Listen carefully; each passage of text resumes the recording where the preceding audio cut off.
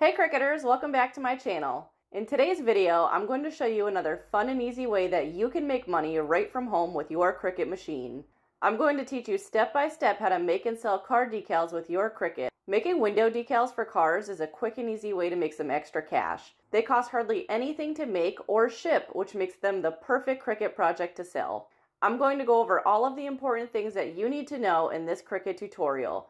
We'll cover shipping materials, project materials, licensure, care card instructions, and so much more. So make sure you watch this video all the way until the end so you can learn the right way to make and sell vinyl decals. If you're new to my channel, hi, my name is Carrie. On my channel, I teach you how to make all of my favorite best-selling Cricut projects. I also share craft business tips if you want to learn how to turn your hobby into a business. I have a playlist on my channel all about how to make money with Cricut, so check that out at the end of this video if you want to learn more. Before we move on to step one, I'd love it if you hit that thumbs up button, subscribe to my channel, and turn on notifications so you don't miss out on any of my new videos. Our Cricut community would love to hear your thoughts, questions, and experiences related to making and selling card decals with your Cricut. Leave a comment below to share any thoughts and tips that you have for our fellow viewers. The first step to making vinyl decals is to get yourself a Cricut machine. I would recommend a Cricut Maker or Cricut Maker 3 for business use. The second step is to find a design you love. Creative Fabrica is my go-to website for all of my fonts and designs. I found this hilarious Don't Park Too Close SVG bundle and knew I had to have it. If you want to download this design, I'll leave a link in my video description where you can find all the materials and designs used today. If you already have a subscription to Creative Fabrica, all you need to do is click on that big green download button. If you don't have a subscription yet but want to try them out, you can click that link down below in my video description to get an exclusive free trial. The best part about Creative Fabrica is their fonts and designs come with a commercial license, which is what you need if you want to sell your designs legally that you didn't make yourself. The next thing that you're going to need is some permanent vinyl. I usually use Oracle 651, although I've recently fallen in love with the holographic vinyls from TechWrap. It holds up really well and is easy to weed. I like the way that white vinyl looks on car windows, so that's what I'm going with. There's a lot of different brands and colors of permanent vinyl out there, so you can choose whatever type you like. Just make sure that it's permanent vinyl and not removable vinyl. It's also worth noting that this vinyl is called permanent, but it's not actually permanent. It's basically a super sticky sticker that's made to withstand the outdoor elements for years. You can scrape it off with a razor or heat it up with a hairdryer and peel it off. You can get it off if you really want to, but if you leave it alone, it will stay. Some other materials that you'll need are a standard grip mat, transfer tape, and basic Cricut weeding tools. I've tried many different transfer tapes over the years and finally found this one that I love. It works so good and has the grid lines, and it's sticky enough where it picks up the vinyl easily but still transfers it without any headaches. Now let's move over to Cricut Design Space. To upload your design, click on the Upload button on the left. Now we can resize our image.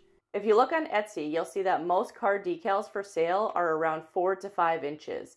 However, you can make your decals whatever size you want. Some people offer different size decals with varying price points, which I think is a great idea. Whenever you have the chance to offer an upsell, do it. You can resize your designs in Cricut Design Space 2 different ways. The first is by clicking the double arrow in the corner and dragging it down. The second way is by going up to this lock button and typing in 4 and enter. The next thing that you need to do is weld your image together, and I'll show you what happens if you don't do that. So if you go to make it, your Cricut doesn't automatically cut your image out the way that you see it. It breaks it up into a million different pieces. So if you go back, you need to highlight the whole image and then click Combine Weld. Now instead of it being a million different pieces, it's one piece, and then you can go over and click Make It. You don't need to mirror your image because you're not working with a heat transfer vinyl. All you need to do is click Continue. Select your material. I'm using vinyl. It's also at this point that I like to cut out my vinyl. I'm going to cut out a piece of vinyl that's about 5 1/4 inch long. Grab your vinyl and stick it to the upper left-hand corner of your mat.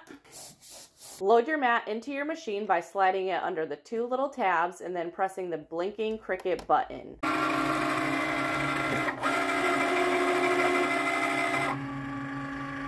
While the machine cuts, I want to talk to you about product care cards. If you're going to be selling car decals or any kind of Cricut project, it's always a good idea to include instructions. Creative Fabrica has a ton of care card templates that you can use with Cricut Print and Cut. I'll leave links down below in my video description where you can find these instruction cards. Now that your machine is done cutting, it's time to weed your project. So the first thing that I'm going to do is I'm going to cut out my decal in a square. I always speed this process up so we don't waste any time.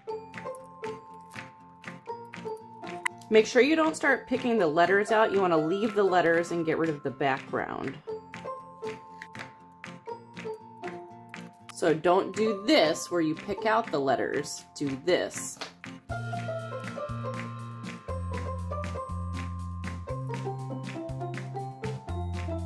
Now it's time to add the transfer tape. Roll out your transfer tape on the table like this. Then take your decal and place it face down, starting at the center.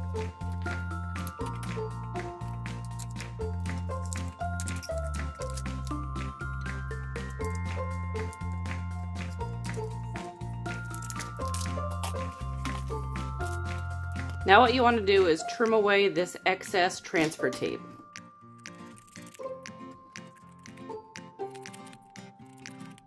I make it so there's no stickiness hanging off. Grab your scraper tool and burnish it down nice and flat. Now you're left with your vinyl decal and the transfer tape attached for your customer and ready to go. Or if you want to stick it to your own car, you can peel this up and stick it directly onto your window. Make sure you clean the surface first with rubbing alcohol and a lint-free wipe.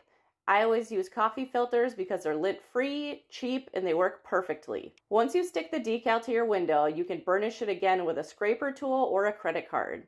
If you plan on selling it, you just have to stick it into an envelope and mail it.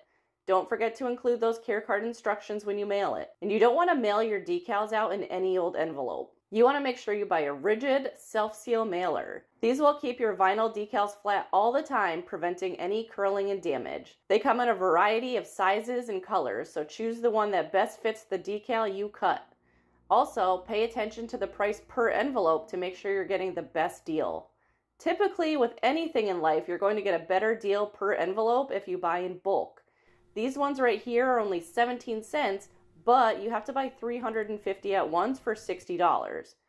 These ones over here are only $12, but you're paying almost triple per envelope and you only get 25. If you're just starting out selling car decals, then I would probably go with the smaller pack, and then if sales pick up and your business ends up doing great, then spring for buying bulk. It takes 48 to 72 hours for permanent vinyl to properly cure. It's best to keep this in mind before you go drive your car through a rainstorm or a car wash. If you guys enjoyed this video and learned something new, I would love it if you took a second to hit that thumbs up button and leave a comment down below.